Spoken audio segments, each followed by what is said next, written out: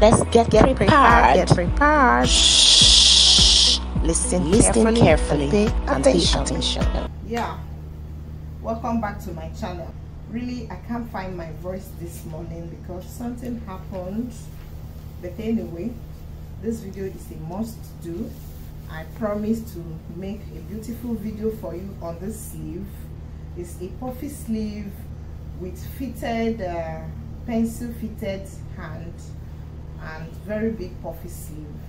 You can only achieve that through slash and spread. So stay tuned. Let's draft with paper, then place the pattern on our fabric and make the final cut. Give us thumbs up, okay?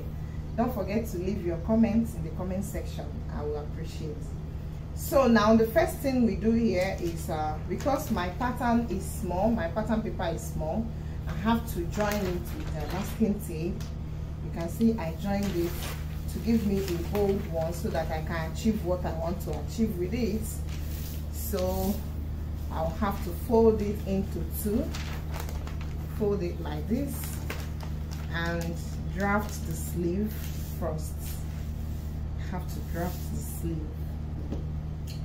Okay, I have my tape here and my masking and my marker. There's what I call puff allowance. I normally use 4 for my puff allowance, and I mark on 4. Then from here I'll mark another 4. That is from here. Now if I'm making a shirt sleeve, I'll have to mark on my 4. Then the length of my sleeve is at 20. Yeah, 20. So I'll have to join all these dots now and make a line for you to see, a visible line.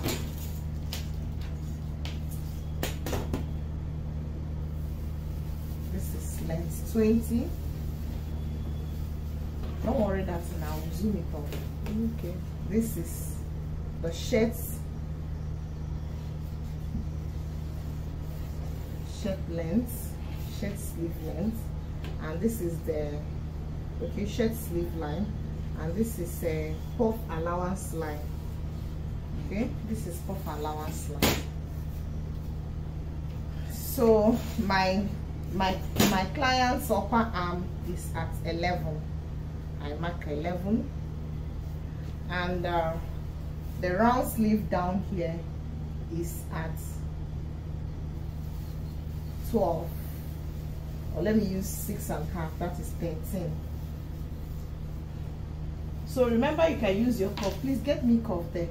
Remember, you can use your free hand, you can still use your curve, but in this case I will try to use my curve, not this one, the long one, not that one, the one ahead. So this is it. I have 2 curves here. You can make use of both of them.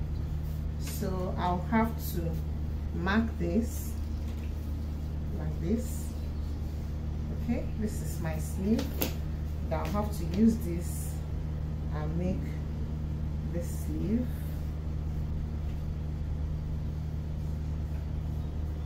Okay.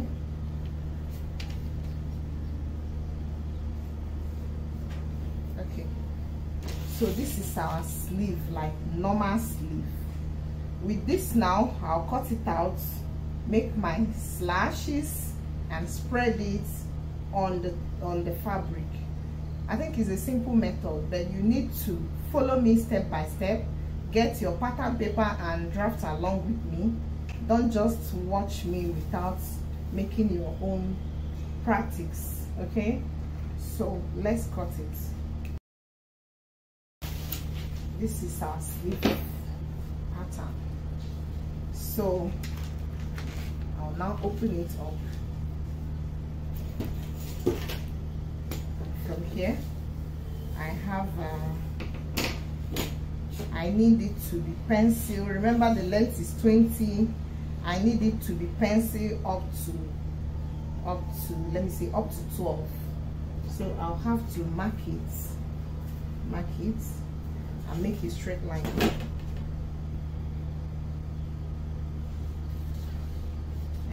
I need it to be penciled up to this point. I don't want my slash and spread to exceed this point. I will only slash and spread the upper side. So I'll have to divide here into two, like this. Okay, then from here I'll have to divide like this. Okay,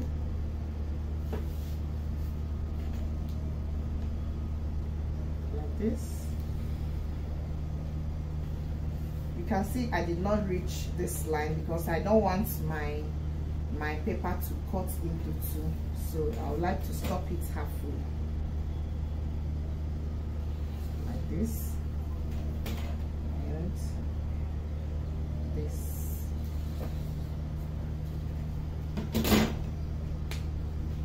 So I cut it open. Don't mind me using scissors. I'm supposed to use cutter, but my cutter is not around here. Okay, to this point, open it up easy so that you not cut it into two. But if you cut it in case you use your masking tape to just hold it.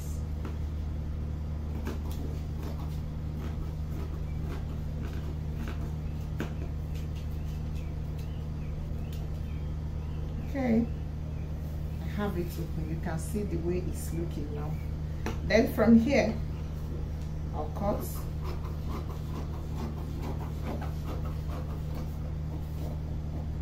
I did not reach the end, but it's remaining small. And from here I cut again.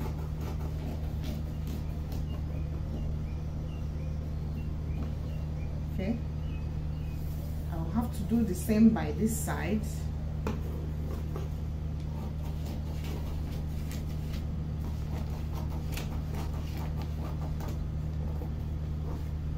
And same here.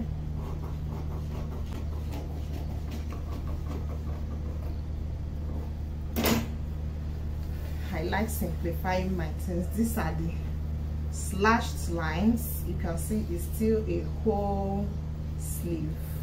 I've slashed it. When I place my fabric now, I'll place this on top of my fabric and spread it open.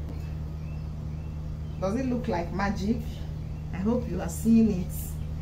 I've spread it over my fabric.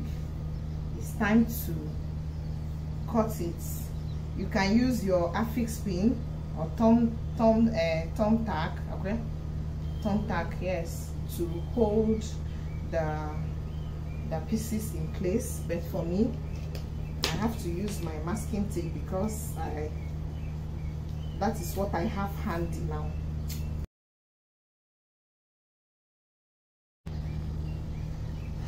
Let me mark it out. It's gonna look like this. Like this.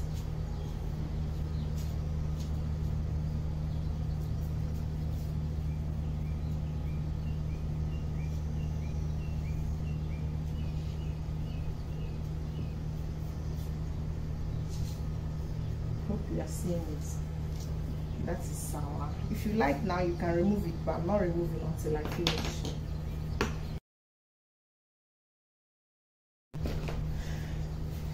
Yeah, it looks like a tree. Thank you for staying till this moment. Thank you, and please make sure you practice this. Don't just watch me, and give us thumbs up. Thank you.